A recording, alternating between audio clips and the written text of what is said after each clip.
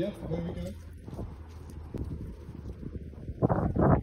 So what we do is wind this thing up very slowly. It gets faster and faster, and then put it into engage, and hopefully the tank will start.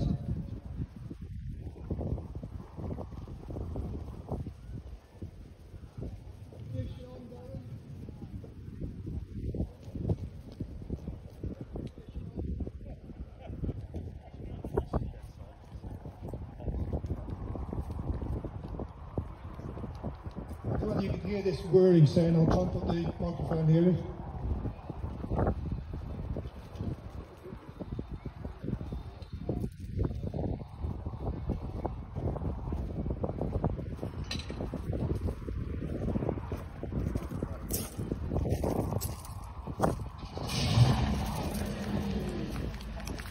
Success puts the gear lever into the gear that he wants. The tank does the rest for him, and as it changes gear, it revs the engine up so that it's a clean gear change.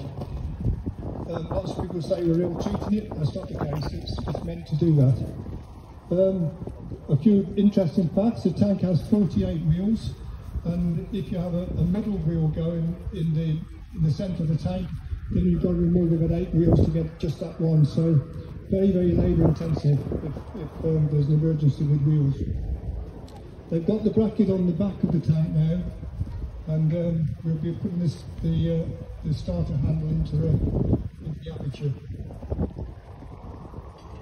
We also use this system when, again, once the tank's been stuck for a long time. The tank has what we call an oil tank, so all of the engine oil is kept in this tank rather than actually in the engine itself. And when the tank's stuck for a long time, the engine